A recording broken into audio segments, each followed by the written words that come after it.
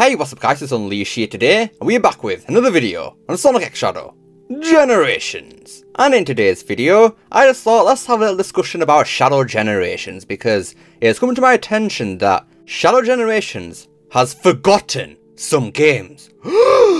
I know, terrible news. So in today's video, I thought that we should just talk about these games that Shadow Generations actually forgotten and talk about if they're going to be in this game, and it's not been shown yet, and to why I think they could be implemented into the game if possible. So without any further ado, ladies and gentlemen, boys and girls, let's discuss the topic at hand. So to begin this discussion, we first have to look at which games have been represented in Shadow Generations and why they're there in the first place. And these games are as follows. SA2, which makes sense because obviously Shadow, that's the game where he was introduced. Obviously that's a big part of Shadow's history, makes sense. Then we have Sonic Heroes, another game that makes sense because that kind of went into a bit more of Shadow's backstory with his whole forgotten memory and amnesia stuff or whatever. And just overall he had a big part in that game's story because you can actually play as him in there as well. Then the next game is Sonic 06, again, Shadow is playable in that game and had a big role in it. Yeah, makes sense why it's in this game. The next game which is represented in is Sonic Forces. Now, Shadow didn't have a massive role in this game, but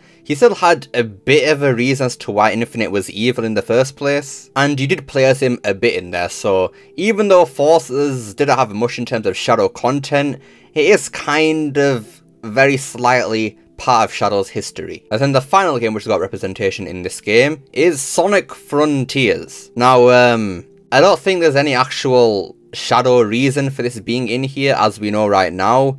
I think it's just in there because it's the recent game and, you know, just put it in there anyways. And looking at the games that have been showed in Shadow Generations, it seems that basically a lot of 3D Sonic games, essentially since Shadow's debut in SA2, are being represented in Shadow Generations. Which means the following list of 3D games haven't been represented in Shadow Generations. Shadow the Hedgehog 2005, Sonic Unleashed, Sonic Colors, Sonic Lost World. Now I would say Secret Rings and Black Knight, but even though they are canon, I don't think they count as mainline, because they're kind of their own thing, because obviously they're literally titled the Storybook series, not the mainline series, so they're kind of their own thing right there. But yeah, 4 3D games since SA2 haven't been represented in this game, which is quite interesting. So starting off with Shadow the Hedgehog 2005. Now, even though there hasn't been a Shadow stage in this game yet, I think we can be like a 99% certain that it is going to be one in this game. Now, some debates have been whether about it's going to be Westopolis or not, because we have heard a remix performed by Jun Sonoe and Teddy Lloyd at TGS, but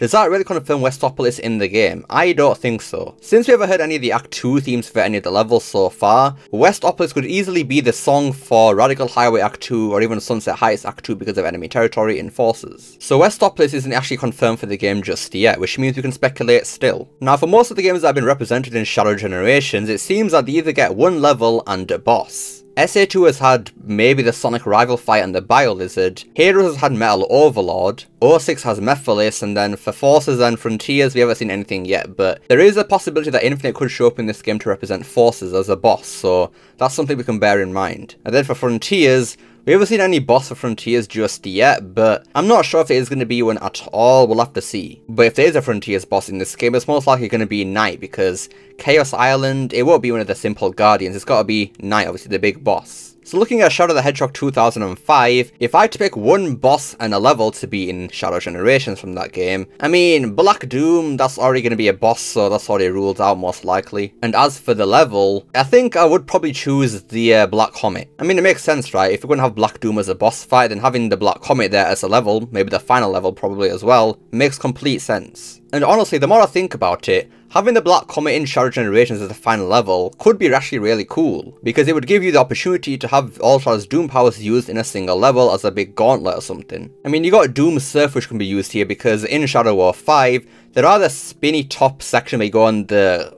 what is this stuff? I don't know what this is, but you can have that section be for the Doom Surf, and then for the Doom Wings that can also be in here, because we got these flying sections I think in The Last Way I believe, so you can have these be the Doom Wing section. Then Doom Spears, I mean that's just like a basic movie, obviously that could be used in any level pretty much. And then same thing for Doom Launch, you could probably launch across some massive gaps or platforms or something, I don't know, they can probably figure something out. And moving on to the next game, which is Sonic Unleashed, aka the goddamn GOAT. I'm not sure how you could relate Shadow to Sonic Unleashed, to be honest with you. I mean, Frontier appears, you can maybe kinda twist it towards Shadow with all the Ancients lore or something to somehow link that back to the Black Arms or something maybe. I don't know, something like that. But with Sonic Unleashed, I don't know, I think you might be stretching it way too much there. But maybe somehow link it back to Dark Gaia and the Black Arms, because they're both kind of like alien races. I mean, Dark Gaia is one guy actually. Actually, his minions too actually. They're all stretchy, whatever, yeah. Basically aliens. And this could be a good way to explain where the hell Shadow was during Sonic Unleashed, because he was supposed to be in that game actually, but he was scrapped, the same with Knuckles, so having Shadow have a Sonic Unleashed level in this game would be pretty cool actually. So if I had to choose a level on the boss from Sonic Unleashed to put in Shadow Generations, that's actually kind of a tough one, because none of the levels in Unleashed kind of relate to Shadow, so maybe put Eggman Land in there? That could be pretty sick actually. I mean, having Shadow in Eggman Land kind of fits his style or whatever, because, you know, cool, dark, edgy or whatever, and Eggman Land is basically all dark and everything, so having Shadow be in Eggman Land, yeah, kind of makes sense. And then to have Shadow have a boss fight from Sonic Unleashed, it would definitely have to be one of the Gaia enemies, so maybe just chuck Dark Gaia in there, maybe? Maybe have a Shadow fight him with the Doom Wings in the core of the earth. That would be kind of cool actually, ooh. And if it isn't Dark Gaia, you know what, it has to be the Chunning Bird, come on now. The Dark Gaia Phoenix Chunning Bird, using the Doom Wings and flying along with the Chunning Bird, I don't know, dodging projectiles or whatever, like all the flames that it sends at you, and then shooting the Chunning Bird with Doom Spears while flying with Doom Wings. That would be sick actually. Then moving on to Sonic Colors now, even though Shadow isn't anywhere to be seen in the HD version, well, HD, actually, Wii wasn't HD yet, the Wii version, in the DS version, Shadow and Omega and Rouge actually do appear in that game. So maybe they could somehow canonize that? I don't know, that's again a bit of a stretch there. Because like, I mean, Sonic Colors, that's really not relating to any Sonic game in the entire series, except for, you know, the Wisps. Maybe they want to somehow link the Mother Wisp to the Black Arms or something, I don't know. Or maybe just chuck Sonic Colors in there, because why the hell not? And obviously, if they're gonna put Sonic Colors in there, it's gotta be Asteroid Coaster for Shadow, right? I mean, that's the most edgy looking stage in the game. And Shadow even appears in Asteroid Coaster in Colors DS as well, so that makes perfect sense there. And then as for a boss fight, maybe put a negative Mother Wisp in there. Apart from that, you just got a bunch of robots in Colors that are all reused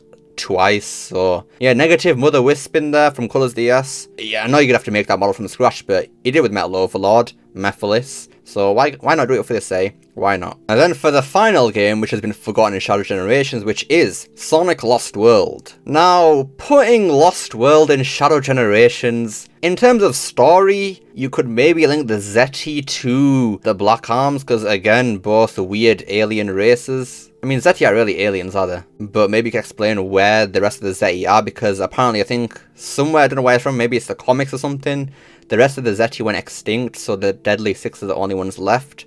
Maybe explain that somehow? I don't know. But the thing I'm more worried about with Shadow Generations having Sonic Lost World in there is, how do you put all that gravity mechanics in Shadow Generations? And even more than that, nothing in Sonic Lost World looks like it fits with Shadow the Hedgehog, man. Nothing. Absolutely nothing. Heck, even Sonic didn't look like he fit in there half the time as well, so if Sonic doesn't even look like he fits in there, you're not fitting Shadow in there. No chance, mate. No chance. But if I had to sit here and choose a level from Lost World to be in Shadow Generations, I guess it would have to be Lava Mountain, even though I'd rather not have that in there because we've already got Eggman Land I chose earlier, but maybe Thunder Acropolis, Skyroad Zone 4, that stage? I mean, even got the SA2 Ghosts in there. And then obviously, if we're gonna have that stage in there, we gotta fight Zavok then, right? I mean, who the hell else is Shadow gonna fight at the Zeti? That really is kind of significant. I mean, Zaz, he's kind of crazy, but again, we don't really care about him. Zomom, no, just no, don't even put Shadow and Zomom in the same room. Don't even do that. Then Master Shifu, I mean, maybe? And then Xena, just no. Her only personality trait is this woman. No, Shadow doesn't care about that. Then Zor, I mean, he's depressed and wants to kill himself half the time. Maybe Shadow can relate. I don't know. Maybe Shadow can use the stuff that is learned to help Zor not feel suicidal. Maybe. I don't know. That could be a funny little scenario there, I don't know. But yeah, I think that brings us to the end of this discussion then. So, Shadow Generations has forgotten Sonic Lost World, Sonic Colors, Sonic Unleashed, and Shadow the Hedgehog. Now, these 4 games, I think only one of them is going to be shown off in Shadow Generation, and it's probably going to be, you know, Shadow 05. I mean, I wouldn't mind seeing Unleashed, Colors, and I guess, Lost World in this game, but yeah, I just don't think they're going to put those in there. Maybe as DLC in the future, because along with the movie pack, next year apparently there's going to be more DLC for this game, so maybe as a DLC pack, heck, maybe even a Black Knight DLC pack, because obviously Lancelot in there. That could be quite cool, because in the movie DLC, the cutscene or whatever that happens, Shadow does say that he's in a different world or something, so do that same thing with Black Knight, say, oh, what's happened here? I've gone to another different world here. And then, yeah, do something like that. I mean, it's DLC, right? You can go crazy with it. But let me know what you guys think of this discussion right here. If you were to pick 4 stages and 4 bosses from Shadow War 5, Lost World, Unleash and Colors to beat in Shadow Generations, what would you pick? Let me know down below. Love to see what you guys have to say. I hope you enjoyed this video. Don't forget to like, share, subscribe, especially that last one. Don't forget to become Unleashed. Imagine that join button down below. And remember, it's not necessary. And I'll see you all next time. Peace.